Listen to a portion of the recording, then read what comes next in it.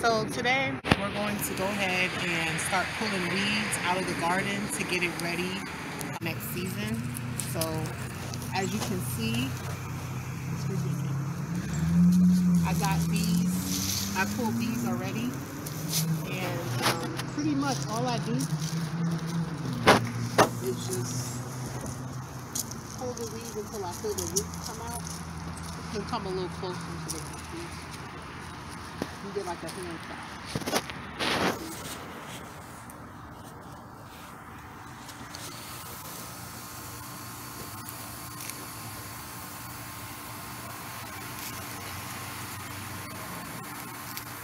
And you can see the roots in these. And so once you see the roots, you know that you got them out. If you pull them out and you just see the grass part like this, then you know that there's roots in there and it'll grow again. So when you do this, you got to really, you can kind of feel the roots pop out as you pull. And you know, the excess dirt sometimes has weeds on there. If you can shake it off, you know, try to save as much of the dirt as possible. My mistake last time was that I threw a lot of my dirt away in the weeds. And when I was planting, when I was digging, I was realizing a lot of the dirt was gone. So I got some outdoor soil that I'm going to add to some parts of this garden because of all the dirt that I threw away. So you got to be careful when you weed that you don't throw away a lot of the excess good dirt, especially now because this dirt's been, you know, we've been working on it. We added a lot of compost to this dirt, so it's real fertile right now. So I don't want to make the same mistake and throw the dirt away like I did the last time. So that's something I'm trying to be cognizant of.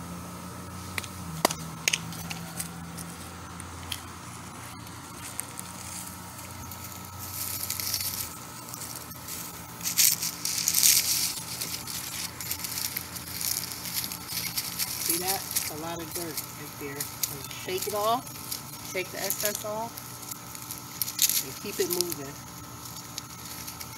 I had green beans in this row, but I don't want to have green beans in this row for next season, so I'm just basically going to pull all the weeds out of this whole row and get it ready for us to till it in a couple of weeks. And that'll be less work when we till. When we till, it really should just only be dirt. You really want to just turn the dirt over and mix in whatever you're going to mix in, like the manure and all that stuff, the fertilizer, the lime. You want to mix that in when you turn the soil over. So that's what we'll be doing. Now these weeds, I'm going to use these weeds to make a natural fertilizer. I've been researching how to make natural fertilizer, and what they're saying is that you can use these weeds by boiling them and then using that water from that boil as fertilizer. So that's what I'm going to be doing. I'm saving these, and I'm going to experiment with that as time goes on.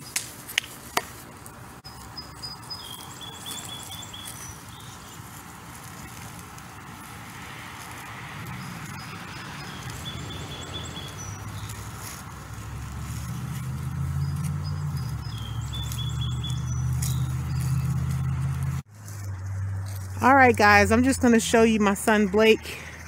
He's here helping weed the garden, getting it ready for next season's.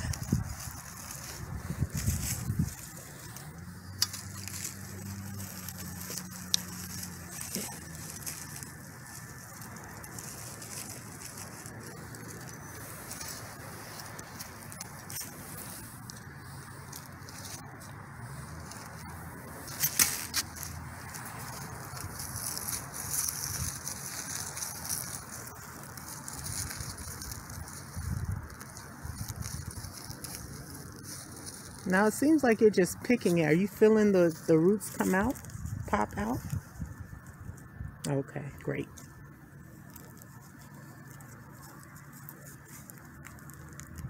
Don't forget to get all the green that's around the row. because all that stuff does is just spread. Got to get all the borders.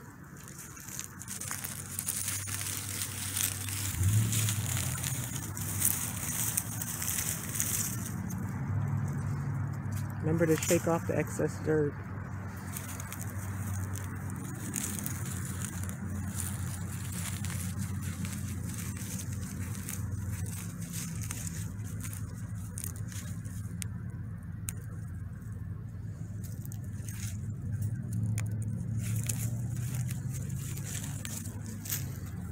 And what I notice is that when you pull a little slower, once you grab the base of the weed, you'll feel it. You'll feel the roots loosen up and pop right out. But when you pull it too fast, that's when you tend to miss, you tend to miss the roots. There you go. It's a slow pull.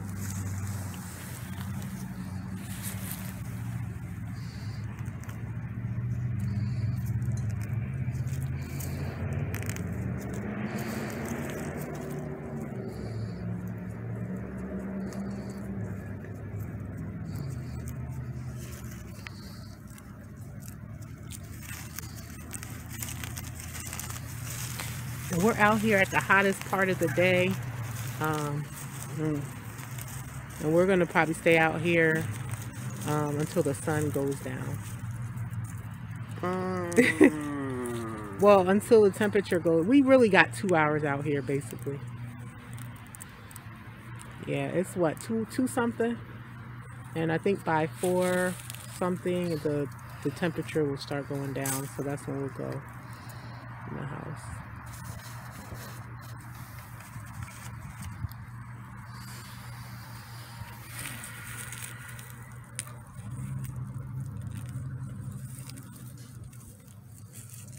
All right, seems like you're doing a great job. Keep up the good work. I'm going to work on the other side of the garden.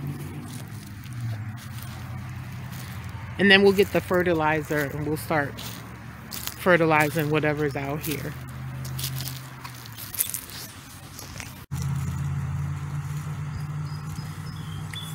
Now, I'm not doing all of the garden. I'm only doing some of the garden because some of the crops in this garden are actually thriving. So I'm going to like just leave those the way they are. But there's several areas that didn't really produce a harvest. And those are the areas that we're going to focus on. Also, today I'm going to add a little fertilizer to the broccoli heads and just the rest of the crops that are here, so that they can grow a little bit bigger and have a chance of actually having a successful harvest.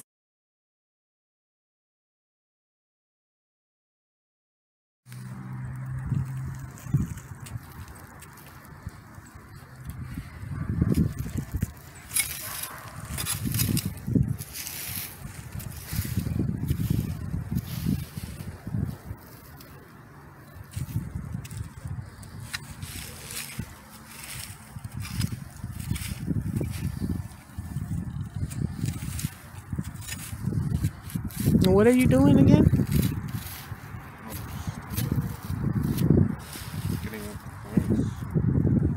What does that do, the pitchfork? What are you using it to do?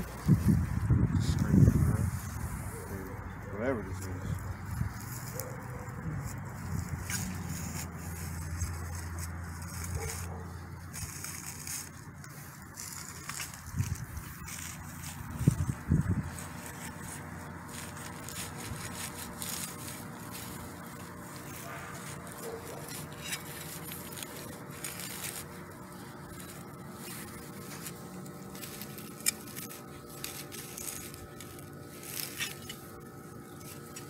Weeds are like parasite, guys. If you don't remove them, they'll take over your whole garden. And it makes it harder to distinguish from crops.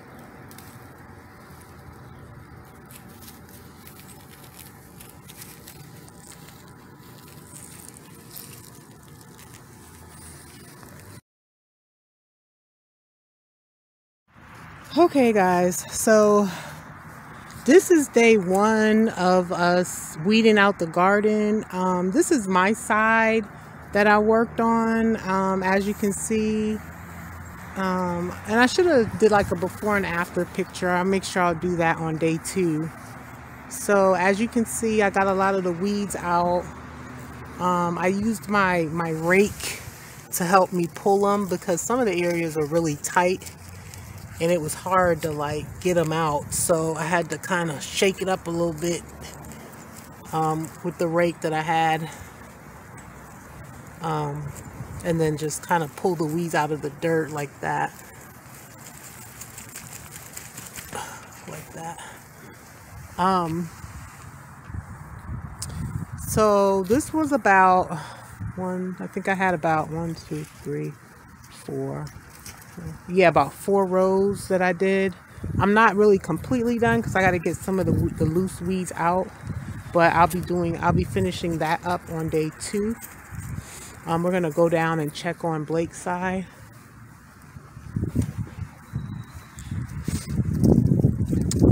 And going forward, I think I'm going to start pulling weeds like twice a month.